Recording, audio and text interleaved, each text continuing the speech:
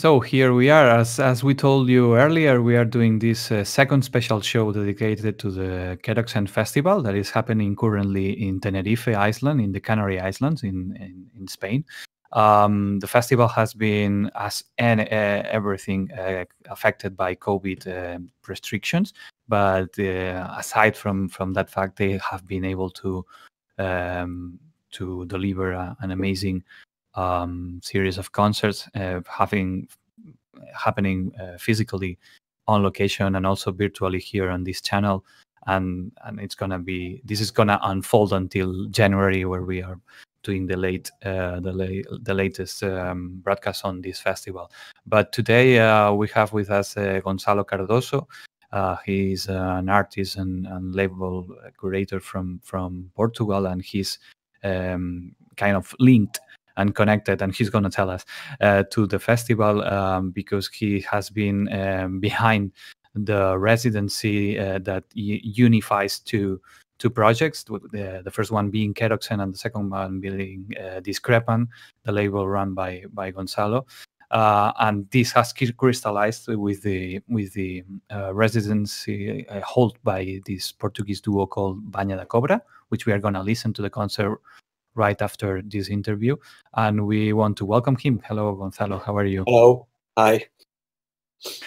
Welcome to this broadcast. Yeah, as we were saying, you are the man behind Discrepant Records, which is for those who don't know, it's a label based, I guess, in between 3 countries right now, and it has been releasing music for a while with artists like Pierre Bastien, people like us, Felix Blume, Mike Cooper, Yannick Dovy, Tassos Stamon, and among many other artists. And it also kind of I don't know if you feel like this way, but for us it looks like a larger corporation because it has various sub-labels dedicated to the distribution and edition of vinyl, cassette, CDs, and even printed books.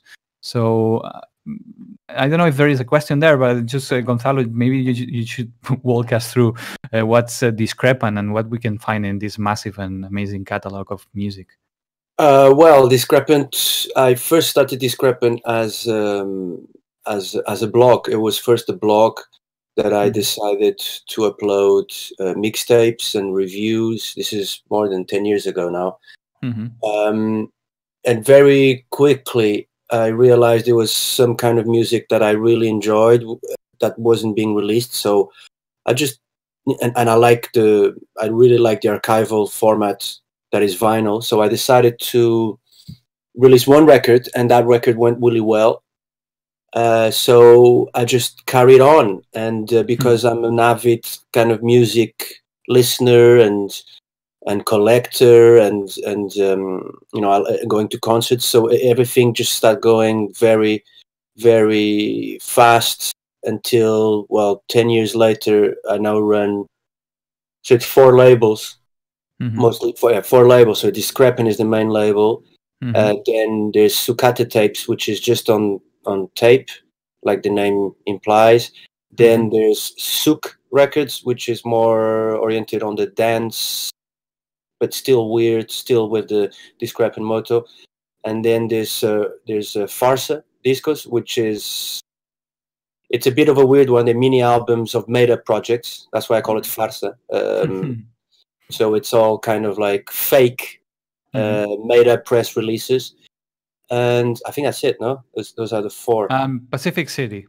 Pacific City is a new one, which is which is basically by Spencer Clark of The Skaters and many other projects, which I've been working with for a while. He had his label, and now I'm kind of executive producing, I guess. So we're working together on his projects and projects that he cherishes, and to release his records, Pacific City Visions. And then there's that's it. I think that's it for the record label. Like you said, there's many artists. I mean, the catalog it's almost like a record a month, sometimes more, because of the other sub label. So it's pretty crazy sometimes. Yeah, and it seems like also there is like even though that it seems pretty much eclectic, in terms of genres. It seems like there is a certain consistency on the kind of works you present. I guess it's more conceptual and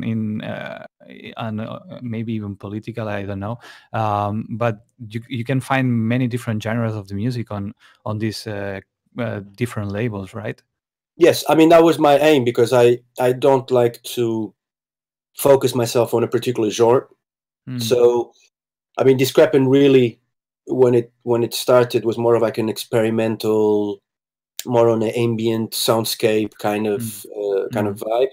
But then it kind of reflects my taste in music. So I there's like certain moments where I'm releasing more free jazz from Lebanon, for example, and that was a moment. And there's other moments where I'm releasing more like collage type of Dadaist collage albums, which kind of reflects my literally what I'm listening to at the time, what excites me. And there's no particular genre. Like I remember at some point I was obsessed, not obsessed, but like it was a thing where I really wanted to make sure I cover all genres of music. So I make sure I've got like a rock record, a cumbia record, a metal record, but in the end it's pointless, because everything kind of like interconnects in the way.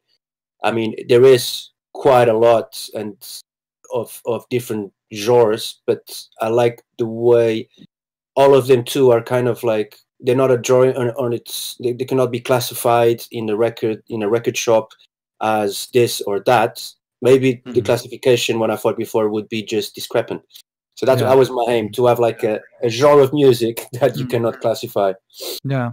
It seems like, because on the last few years we have been like, well, I guess since always, but now it's even more because of the massive amount of information we get daily, that labels have to kind of focus on a very specific genre in this case. But sometimes it's pretty interesting to see how labels such as Discrepant become, kind of curated selection of works, and for those who are interested on what to listen on this label, you have to attend to your own criteria, which is perfectly good. I guess it's like it's the next. It's some sort of evolution from musical critic, for instance, on labels that you were focusing a few years ago. You were reading reviews from specific writers to get the music you like, and now we have labels that they reflect on that, and I think it's pretty bold.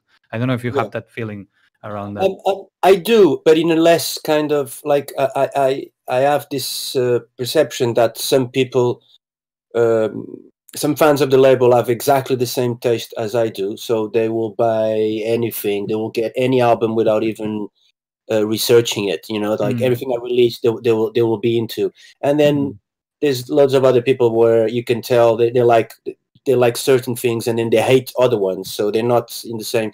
And that's really what I mean. I like both sides of the coin, because it's not about releasing music to please everyone or to please I mean, it's hard, because the more as you grow, the more financial decisions come into place. Like if you release something really risky, that you might end up with loads of unsold copies. But at the same time, I always say I have a lifetime to sell them, to make sure we get to the right people. I mean, we're talking limited editions of 300, 500, maximum 1,000 vinyls. And you always, if you think about it, there will be more than 1,000 people that will be interested in purchasing this kind of like, I still call it archival format, because that's the point of having something on a physical. It's something that will last, would probably outlast outlast us, in our lifetime. So, but I think I digress. No, you were saying about the music critic. I mean, it does go in line with it. I see it that way, but I don't really think about it, because, like I said, I'm constantly looking for music and constantly trying to be surprised by new music, old music. So I guess it is that kind of same of feeling that I want to surprise myself with the label too. Yeah, it seems like in this way that there is a process that's in constant change. That it even that it's an editorial workflow. It has some creativity behind it, because it seems like each release, it's not like that it is related, but it has some kind of resonance on the previous one, resonance or contrast, and this can also work together, and it's acceptable, especially if you have an audience and a target people you reach that already know that this game is going on. I'm guessing it makes it easier for them to know, okay, this is going to be a Discrepant record, so I might be interested, even though I never heard about this artist, or I really don't like the music he does. I don't know if your artists had this feeling also, and are aware of this way of functioning, and maybe change the material they deliver to you, or is that something you talk with them? I mean, it's because I've been so busy in the last few years. I mean, are you talking about the way artists approach me, or yeah? I mean, it used to be mostly me getting. It's very rare that I release something that I get sent, like a demo. I mean, I do listen to all of them, but I mean, I can tell from the first. Sometimes I can tell from the first lines of an email. If you know, or by the first 2 seconds of listening to it, you know, I know it's harsh, but it is what it is. But in terms of working with artists, I mean, it's very important that I try to create a relationship with the artist like a friend, like a friendship relationship. I don't want it to be like just a contract between a label and the artist. So sometimes it's very important that if I don't get along, or if the artist doesn't get along with me, then it doesn't matter how good the music is and how well. I wouldn't be. I know down the line we'll have some problems, and I don't need that kind of thing in my life, or neither do they. So it's a very, even sometimes it could be years before I meet an artist and we can chat face to face. But I always try to eventually do it. It's very important that we are all the same wavelength from the start. So in terms of the music and my suggestions, I mean, yes, there is that back and forth about, and it goes back to the question you asked. So if I have some suggestions and the artist totally disagrees, then there's no point of like continuing our relationship, because it's not gonna go anywhere. You know, if it starts in the wrong foot, it's not gonna go anywhere. But I'm usually pretty open to an artist's vision of what they want to offer as a release, and I try to interfere as little as possible. So it's more of a question of me being in tune with what he's offering, and this could go from the music to the artwork to the way it's mastered, to the way it's presented, the title, everything. If I believe in it, then I'm totally into it. But if there's too many little things that I don't quite get, I probably wouldn't even go into it, because I don't feel comfortable suggesting an artist to change its vision. That's a super interesting approach, and I totally relate to that. For the time I've been also editing music, and it's something crucial, especially when we are so far away. Usually, not even because of COVID, just because finally you end up working with people that it's hard to find. And I love you mentioned that the goal finally is to meet that person personally, as a crucial part of the whole process. I think it's fundamental. And I want to ask you, because and that's probably the reason why we are chatting today, aside from the fact that for us it's a discovery of Discrepant, but I want you to explain us how this three-leg project happened with Keroxen, and specifically with Baña da Cobra and this residency, which we are going to see in a concert after this interview. Tell us a little bit about this. Sure. So I've been working with Keroxen for a few years now. We first met, I think, in 2015. I was coming a lot to the Canary Islands, and I mean, I lived in London for a long time, for 17 years. I lived in London, but I was tired of it. I was tired of the experimental music scene there. I found it very small, very, very limited. So I was always looking for other places where it's less obvious to present more out there kind of music, or more risky music that is not in the commercial side. And Keroxen was a really refreshing proposal in a place where you don't usually expect it, which is Tenerife. You usually expect things like this, like in I don't know, Barcelona, Berlin, London, but suddenly there was this oasis, what I call, of experimental music. So we got in touch, and like the examples I was saying before, we got along, which is very important. Not only we worked well together, but we became friends. Since then, I've been living so I lived in La Gomera. Now I'm living in Tenerife too, and I'm always moving around. But to go down to the point, so there was always this idea of doing residency with Discrepant as we close. It was a very short one last year where I played, but and in 2015. But now we're kind of working together as we're trying to get their label side of things to take off, and I'm helping with that.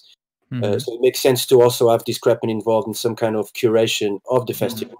Yeah. And particularly it was interesting because, from the things I propose in my label, a lot of it is there's a lot of room for artists that are so it's like I would call it the soundscapey side of things. So, and in this year, the festival couldn't really be in the tank, so it had to be like sitting down, more exponential concerts. So I thought Benny the Cobra, which is two guys I've been working with for a while now too. Even though I only released a tape of theirs, but I've organized several concerts with them, and I love the way they process sound in a live way. As you will see, probably it's made of Carlos Godinho and Mestre André, and so Mestre André there's like a totally how do you call it, like live processing of acoustic elements done by Carlos Godinho, which is and he's very magical to watch. I mean, I always like the fact that I'm watching two people just improvising and doing and reacting to their environment and instruments, in this case objects, without having any visuals. So in their case, there's no visuals. You still mesmerized by the way they're processing this sound. So and I proposed it to Keroxen as the first part of a Discrepant residency, which in the way reflects the kind of Atlantic connection. So they're Portuguese, then this other band that I'm involved with called Lagos, which is basically Tenerife. So there's this idea that we getting coasts and archipelagos together to create this kind of like exponential Atlantic feeling or islands feeling, that things can happen outside and are sometimes more interesting than, because this is the motives of the label. I still believe that experimental music is still more, or different music is much more interesting when they're far away from the big metropolis centers. Metropolis centers are perfect to present them, but they're not perfect these days in my opinion, to nourish them and to make sure artists continue to making art without having to worry about rents and everything else in between. But again, I'm digressing. So Banga da Cobra is this project that I've been into. They don't have many records out. They mostly like a live project, because they always play in different special scenarios. So it was a shame they couldn't use I think the concert we're going to watch is the concert that was filmed in the tank. Yes. And they used the full resonance of the tank, of the Keroxen tank, to explore their audio capabilities. We also explore the island, because this was part of the idea. So we had little performances, private performances. So it was like very early in the morning or the end of the day, where there wouldn't be no one, of using several places, inherent acoustics to perform. So, and we recorded a lot of that. So in a cave, in a beach, under in an old stone masonry, like cantonera, as they say in Spanish.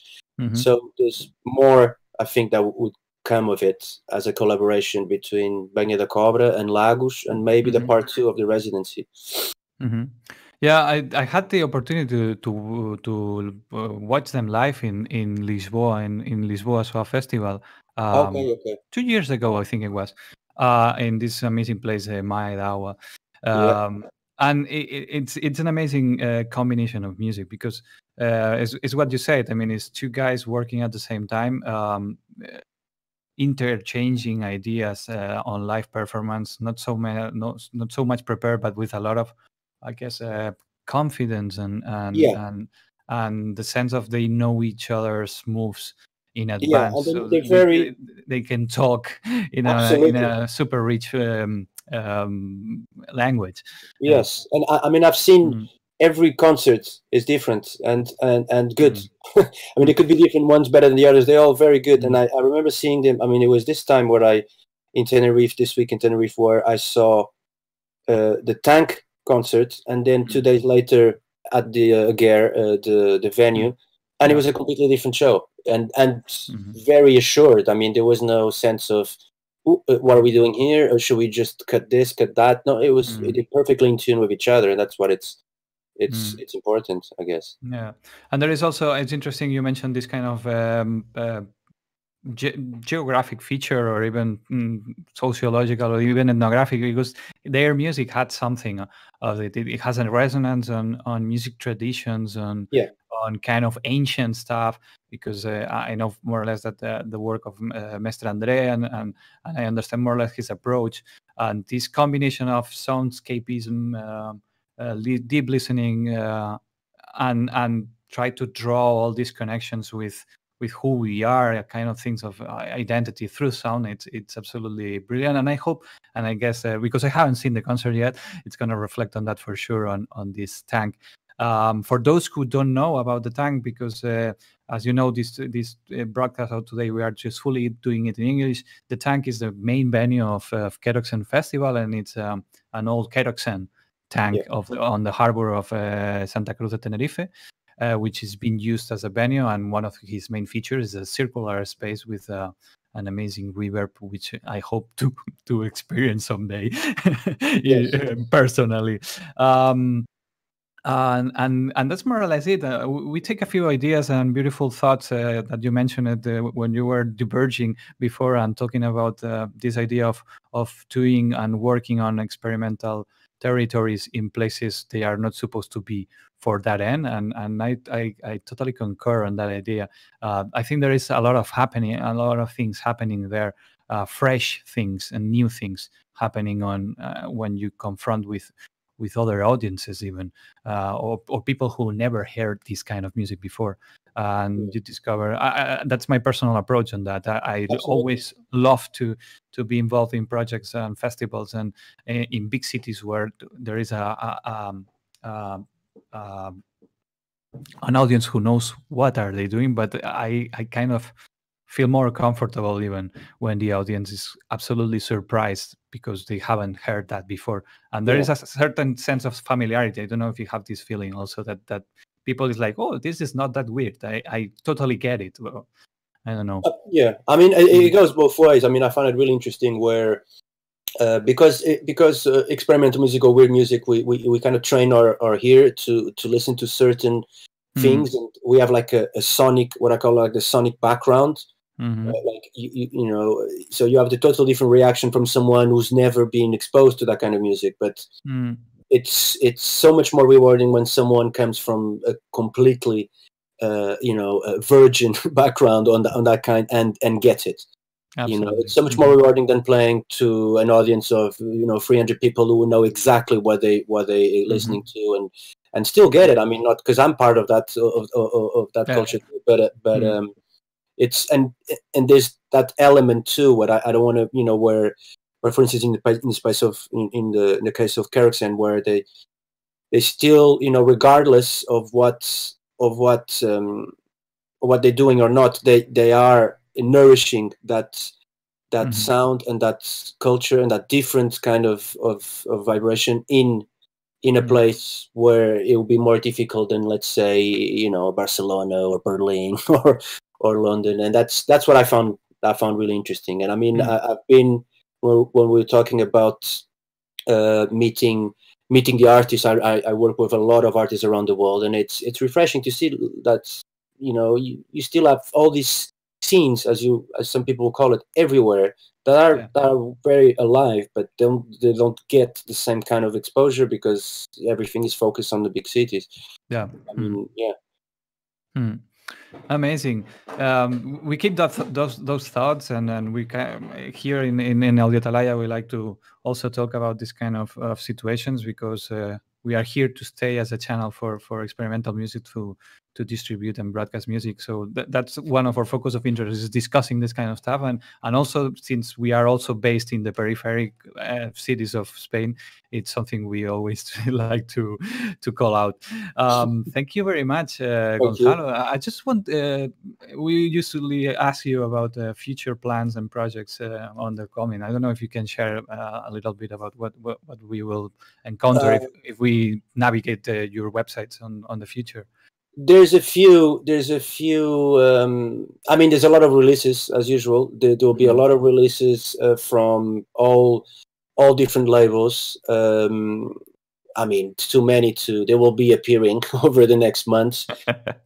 There will be probably another residency like Banho da Cobra with Caroxen, involving international artists.